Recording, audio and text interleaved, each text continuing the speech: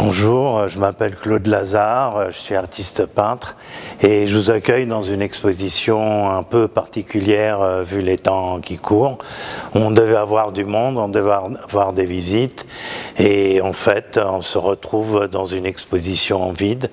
Mais heureusement il y a la technique qui nous permet de montrer notre travail. Donc voilà, aujourd'hui c'est une exposition qui colle un peu avec la réalité, vu que mon travail a toujours été un peu en relation avec le vide, la ville et l'espace vide dans les villes. Il y a un aspect esthétique évidemment, mais il y a aussi une mise en garde que je faisais dans mes tableaux. J'ai toujours pensé que notre société pouvait aller à volo. Et c'était une forme de dénonciation montrant une ville abandonnée où il y a quelques lumières, les voitures sont parties, il y a pas qui vivent dans les rues.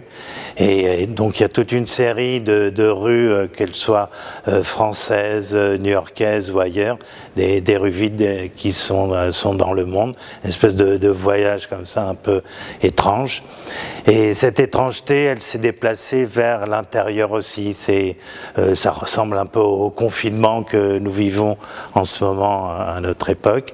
C'est des espaces un peu abandonnés, on ne sait pas si les gens sont partis ou vont partir, ou sont revenus en déposant leurs bagages. Bon, il y a des moments suspendus entre deux éternités.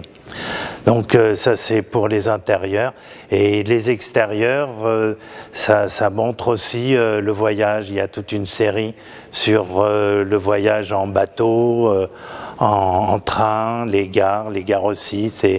Parfois, ça c'était avant, je montrais des personnages en train de déambuler dans une ville abandonnée. Et j'ai pensé que le personnage, ça pouvait être nous-mêmes. Quand on regarde le tableau, on fait partie du tableau, on est dans le tableau. Et la vision des tableaux est la vision de la taille humaine debout.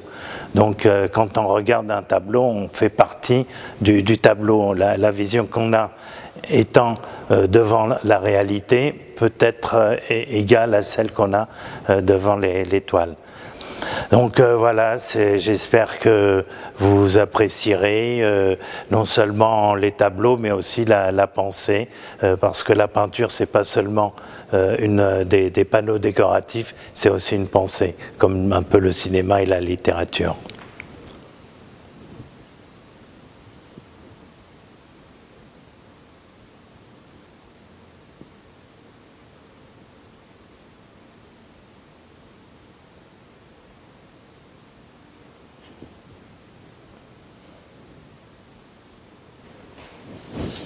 Cette toile, je l'ai faite en 1991. Ça représente un bateau. Bon, c'est toujours dans la série des bâtiments. Il y a toujours les fenêtres qui sont des hublots, le quai qui pourrait s'apparenter au trottoir. Et je l'avais faite parce que 1991, c'était le début de la guerre du Golfe. Et il y avait cette relation aux bateaux qui s'arrêtaient, aux dangers dans les mers. Et ça m'a rappelé une époque de ma vie que j'ai subi, on peut dire, à l'âge de 10 ans. J'ai dû quitter un pays où on était persona non grata, en Égypte. Et je me suis retrouvé devant une coque de bateau comme celle-là, où je voyais pas la mer, je voyais pas les bouts du quai, et je devais rentrer dans cet énorme bâtiment. J'ai été très impressionné par ce paysage et j'en ai profité à cette époque pour faire un tableau. Cette toile, je l'ai faite en 2 temps. D'abord, j'avais fait le fond. Le fond, on voit New York, ce qu'on appelle la skyline de New York, c'est la découpe des gratte-ciel sur le fond. C'est une vision de Brooklyn en regardant Manhattan. Et elle était de côté dans mon atelier. Et quand il y a eu les élections en 2016, au bout d'un moment, j'ai sorti cette toile et je me suis dit, il faut que je fasse quelque chose. Et les résultats des élections m'ont fait mettre ce grillage sur Manhattan, qui symbolisait un peu l'enfermement de l'Amérique que je ressentais à ce moment.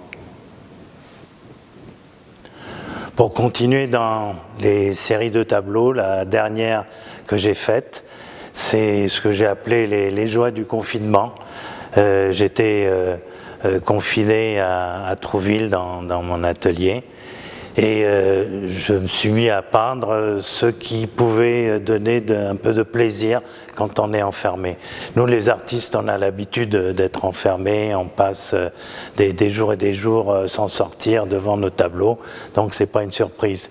Mais je pensais aux autres qui étaient chez eux, et donc dans cette toile-là, j'ai montré une machine à écrire pour parler de l'écriture qui pouvait être une joie.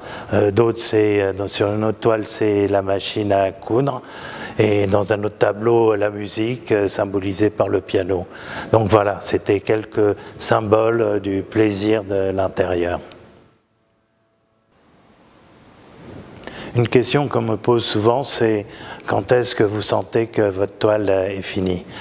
Bon, déjà, quand je commence une toile, j'ai un projet en tête qui est assez bien déterminé. Et le travail de la toile va être la recherche de cette idée de départ. Donc avec les pinceaux, la couleur, on se rapproche de cette idée.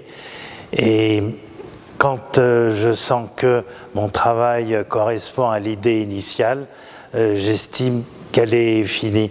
Mais pour être bien sûr que je peux mettre le point final, si je passe pendant 1 heure devant la toile sans rien toucher, ça veut dire qu'elle est terminée. Mais c'est vrai que parfois je me lève, il y a toujours des petites retouches, et quand le détail est tellement dérisoire, ça veut dire que la toile est terminée.